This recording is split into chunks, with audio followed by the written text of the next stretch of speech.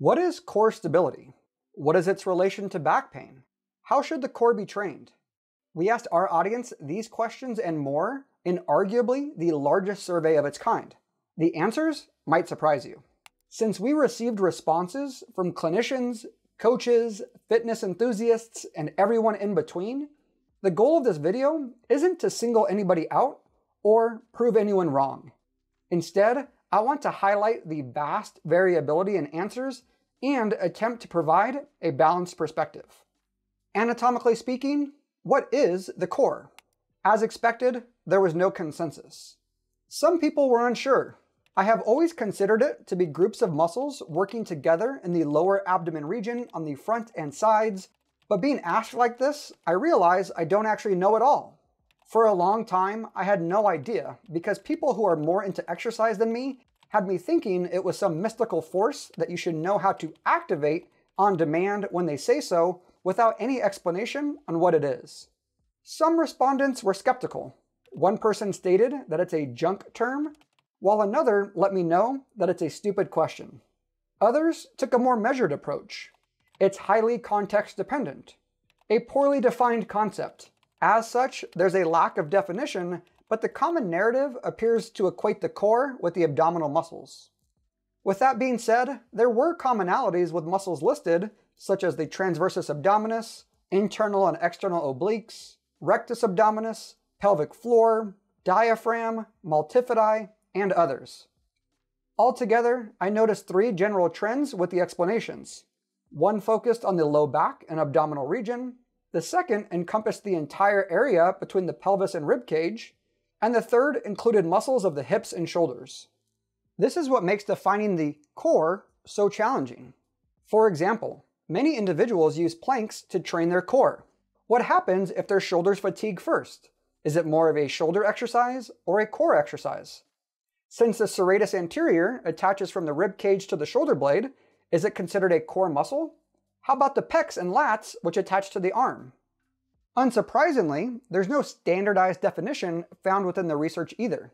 Even a 2014 study interviewing 15 experts in the field couldn't get them to agree upon what muscles make up the core. So, what is the core? There's no straightforward answer, but I think there are three ways to approach the topic. 1. Clearly define how you're representing the word when bringing it up in discussion, and ask for clarification when someone else does. 2. Understand and appreciate that it will always be a vague, non-specific term. Or 3. Ditch the term completely. What is the role of the core? Although a consensus about what makes up the core was lacking, there was considerable agreement regarding its function. Similarities included words like stability, support, balance, posture, and protection. One person said to create and resist movement, which was a common theme. Someone else considered other functions, stating that it helps with processes of breathing, digestion, and coughing too. Given that I think this will be the least debated question, I'll concede to the fitness enthusiast who provided the most thorough explanation.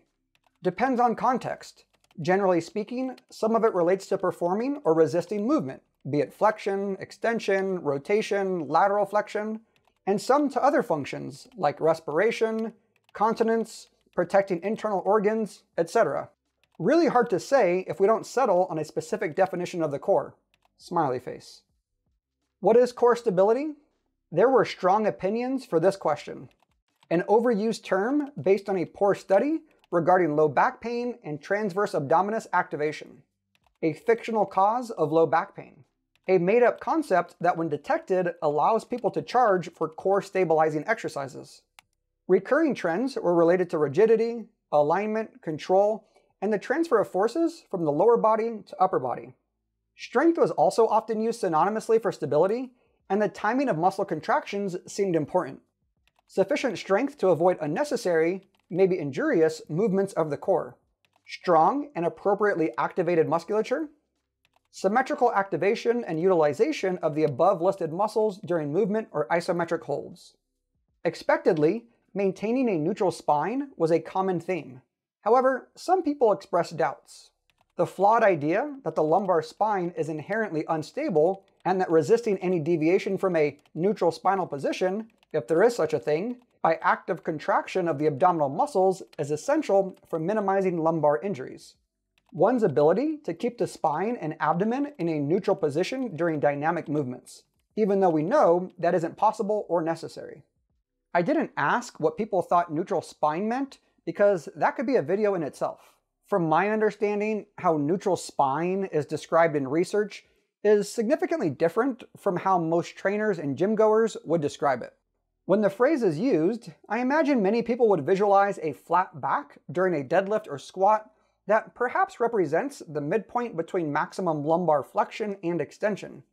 Despite what our eyes are telling us or what cueing we might employ, the low back flexes substantially during these movements, even with relatively low loads. Therefore, neutral spine is another concept that's recognized as relatively ambiguous. Back to the question at hand. What is core stability? Just like there is no agreement on the exact meaning of the core, the term core stability has been subject to different interpretations throughout the years, many of which have been influenced by the early work of Bergmark and Punjabi. Their research helped give rise to the notion that the transverse abdominis is the primary contributor to core stability owing to its role in assisting with intervertebral stiffness. However, further research revealed that the transverse abdominis does not work in isolation and that bracing all the core muscles is more effective in resisting unwanted movements than attempting to isolate the transverse abdominis through abdominal hollowing. It's easy to see how this then paved the way for the popularity of the McGill Big Three, the bird dog, side plank, and isometric curl up. However, there is no proven best method, and I find it difficult to apply any model of core stability confidently when we've yet to establish universal definitions of core and stability. And how is core stability viewed as it relates to different context-dependent tasks, such as consciously bracing for a 1-rep max deadlift, unconsciously increasing trunk stiffness and maintaining balance while carrying heavy bags of groceries up the stairs, the powerful swing of a baseball bat or a punch in boxing, or the coordinated limb movements while remaining upright and stable during walking. We can try to conceptualize core stability as the coordinated and often automatic effort to generate, resist, manage, and/or transfer forces in response to the demands of a particular task amid constantly changing conditions, but that's about as vague of a definition as any. How should core stability be measured? Once again, some people were unsure, while others didn't even believe it possible. Some individuals had a more nuanced viewpoint. Measuring is goal-specific. Not one answer is applicable. Different movement tasks require different core stability requirements. A strongman competitor requires different activation than a gymnast or a soccer player. Others took a more standardized approach. Core stability should be measured by increasing strength on specific lifts that target multiple functions of the core musculature, including muscular endurance with things like timed planks, through dynamic and static movements which may be loaded or performed for time or reps. Hopefully you can appreciate that it's challenging to answer this question because we're trying to create a pyramid of cards built on previously unclear definitions and loose interpretations. The further we dive into the questions, the more unstable the structure becomes. Pun intended. Here's a framework taken from Reeves et al. In 2019. In general terms, stability is tested by applying a small perturbation to a system of interest and observing the new behavior. If the new behavior is approximately the same as the old, then the system is stable. For example, a ball in a valley returning to the undisturbed position. If the disturbed behavior differs significantly from the old behavior, then the system is unstable. For example, a ball on a hill rolling away following a perturbation. This is difficult to conceptualize and apply in a clinical setting or gym environment, which is why standardized testing is inconsistent and lacking. Therefore, as you might predict, experts have not been able to agree on assessment techniques for core stability. There are standard measures available that use reference normative values, such as isometric endurance times for the trunk extensors, flexors, and lateral musculature. However, as already mentioned, the function of the core will vary between walking, sprinting, throwing, jumping, squatting, pressing, etc., and there isn't always a quantifiable transfer from isolated core training to other exercises, activities, or sports. What is the relationship between core stability and back pain? Now that we've built this unstable pyramid of cards, we're trying to see how well it holds up to a pile of bricks placed on top. Let's explore some of the answers to the question. If hip flexors overwork in trying to compensate for the lack of stability caused by other weak muscles, or if hip flexors are weak, that can cause back issues. Back pain is a very complex condition and might happen for many reasons. Core stability in some cases can aid to reduce back pain and provide people a sense of control and stability in their activities of daily living. One study a long time ago spoke nonsense, and the rest is history. Obsessing about core stability or tilt of the lower back is not useful. It will put you in a mindset where you obsess over controlling every aspect of your body, and that is impossible. As you can see, diverse answers emerged. Some people pointed to the research. As per Peter O'Sullivan's research, there isn't one. There is no relationship between core stability and back pain according to the literature I'm aware of. Take, for example, the article, The Myth of Core Stability by I.L. Letterman from 2008, but I'm open to change my mind. Peter O'Sullivan, who is considered one of the foremost leaders in the field, used to be a strong proponent of core stability through specific muscle activation. After years of research and clinical practice, he now champions the idea that a large proportion of individuals with low back pain would actually benefit from relaxing the core muscles. I.L. Letterman single-handedly wrote two of the most well-known papers pushing back against the belief that core stability is related to low back pain in papers titled The Myth of Core Stability and The Fall of the Postural Structural Biomechanical Model in Manual and Physical Therapies, exemplified by lower back pain. Some individuals appeared to not dismiss the idea completely. Many people with back pain do have a weak core, but a weak core is not causal for low back pain. Motor control and muscle strength probably are a factor for back pain, but there are a ton of other factors probably equally or more important. There is no valid relation. The clinical experience, though, shows that there is a relation. Better core stability provides less back pain. If research tends to show no significant association between low back pain and core stability, why do some clinicians and patients notice improvements in symptoms after prescribing or performing core exercises? I don't think anyone would argue that targeted core exercises can help someone's low back pain improve, even Peter O'Sullivan and I.L. Letterman, but I think it's important to always consider alternative explanations. Can someone's low back pain be associated with a change in endurance or strength? Maybe, but it's usually a chicken or egg scenario. Research from over a decade ago has demonstrated that people can improve from spine stabilization exercises despite no related changes in abdominal function. If someone's low back pain improves immediately after doing a side plank or bird dog, is it because they had an immediate change in strength? Probably not, but we know exercise can be analgesic, especially if that person holds strong beliefs or expectations. Exercise is also a great way to improve confidence and help prepare you for activities meaningful to you. Regardless of how we define core exercises, I think they can be a great component of any rehab or performance program, except when people are led to believe one of three things. 1, that they're fragile and therefore need to brace their core all day long. 2, that they must perform core exercises daily to improve symptoms and prevent injury. 3, that certain exercises are superior for pain. Intentionally bracing your core should be reserved for specific tasks such as deadlifting or heavy squatting, not walking around the block or getting up from a chair. Most movements should be thoughtless and fearless. You wouldn't clench your fists all day, so why would you do the same with your core? This is why Peter O'Sullivan suggests that people frequently benefit from letting their cores relax. And since I see it most often recommended for the curl up, side plank, and bird dog, I just want to reiterate that there's absolutely nothing to suggest that these exercises need to be done daily or that they are superior for treating pain or preventing injury. How should the core be trained? Thankfully, there was a lot of agreement here with the how. It depends on the patient and his or her goals. In general, following the same guidelines we use for training other parts of the body, like progressive overload, recovery, etc. Just like any other muscle, adequate resistance, reps, and intensity based on the scheme. We need raw strength, power, endurance, and motor control here. Traditionally, I think we see a lot of motor control and endurance. Depends on the task you are training for, but essentially similar to any other muscle group where there is some degree of resistance at a high enough intensity and a repeated exposure to the activity to elicit the adaptations we are hoping for. And here's a longer answer with a similar theme that discusses more of the what. Depends on the definition of the core, and even then, there isn't just one correct way to train the core. I believe there's value to train core directly, both through isometric and isotonic exercises. This means all sorts of things. Planks, medicine ball rotational throws, Jefferson curls, back extensions, ab wheel rollouts, bird dogs. There are so many options.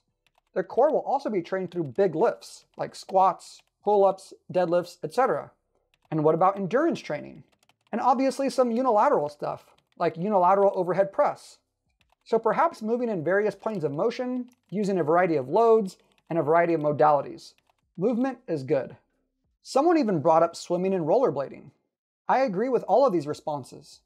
Exercises such as deadlifts, barbell hip thrusts, pull-ups, and push-ups are effective in activating multiple muscles, including the abdominals, erector spinae, multifidus, and transverse abdominis. Rather than focusing solely on individual muscles, the body works to accomplish specific tasks, and many compound lifts require the trunk to establish a stable and rigid base by increasing intra-abdominal pressure and co-activating the surrounding musculature. Bem et al. In 2010 even suggests that for fitness and health-conscious individuals and athletes at all levels, recreational to elite, ground-based free weight lifts such as back squats, deadlifts, Olympic lifts, and lifts that involve trunk rotation should form the foundation of exercises to train the core musculature. Plus, these movements allow for easily implementing progressive overload and monitoring long-term progress. If desired, certain exercises can be modified to place a greater emphasis on the abdominal or low back musculature. For example, the Z-press is a popular alternative to the traditional standing overhead press, as its intended purpose is to eliminate leg drive and increase the demand on the midsection. Incorrectly, the resulting narrative is that performing compound lifts on unstable surfaces must be even better. This is not the case. In a separate 2010 paper by Bem et al., the authors state that unstable devices should not be utilized when hypertrophy, absolute strength, or power is the primary training goal, as force generation, power output, and movement velocity are impaired and may be insufficient to stimulate the desired adaptations. Unilateral multi-joint exercises that create asymmetrical loads can also be implemented, like a half-kneeling overhead press or single-arm dumbbell press.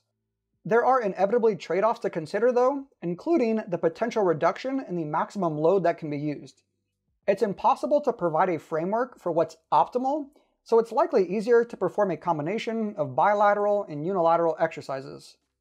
Similar to how people do biceps and triceps exercises in addition to their compound pushing and pulling movements, isolated core training, if we want to call it that, can be done with the goal of maximizing the strength, hypertrophy, range of motion, control, etc.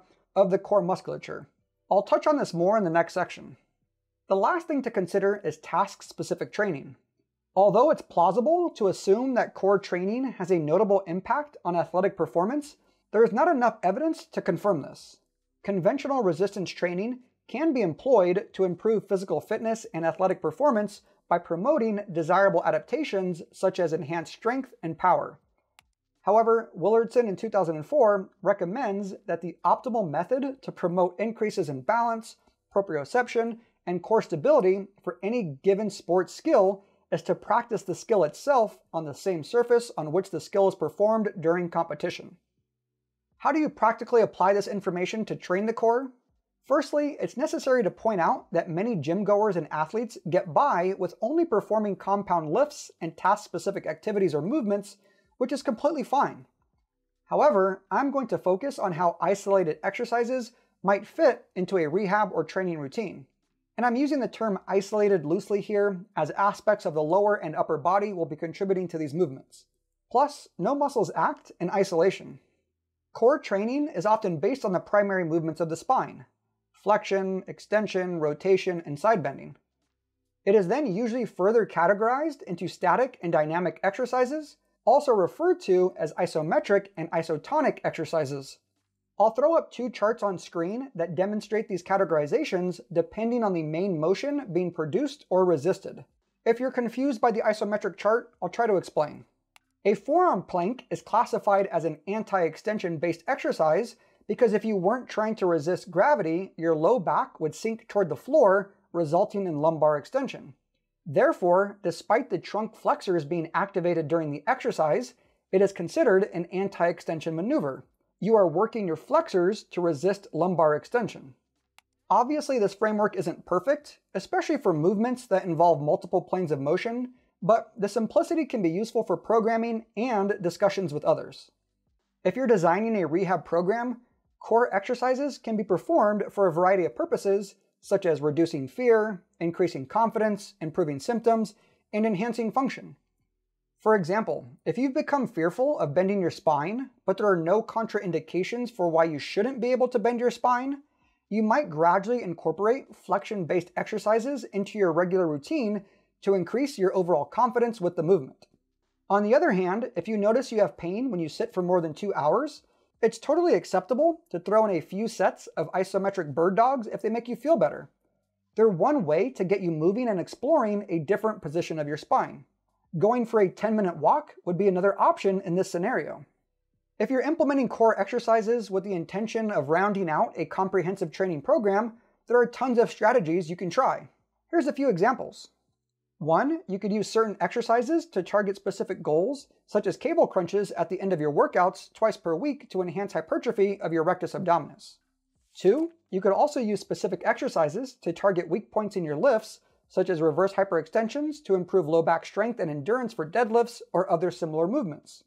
3, a possible contrasting method is to combine a hollow body hold, which emphasizes the trunk flexor muscles, with the deadlift, an exercise that primarily targets the trunk extensors. It's worth noting that these two exercises do not have to be performed as a superset. 4, if your workout mainly focuses on sagittal plane lifts or machine-based movements that don't challenge the trunk muscles much, such as seated leg extensions, adding rotational exercises like med ball throws can be used to introduce more variability into your routine. There are so many options, but they don't have to be overly complicated. And remember, training the core, or whatever we want to call it, should follow similar principles as other regions of the body with respect to manipulating and progressing variables such as sets, reps, hold times, weight, speed, etc. This video has gotten too long, so I'll end my rambling here. Thank you so much for watching. Please, if you enjoyed the video, hit that like button, subscribe, turn on notifications, and leave any comments down below. Peace.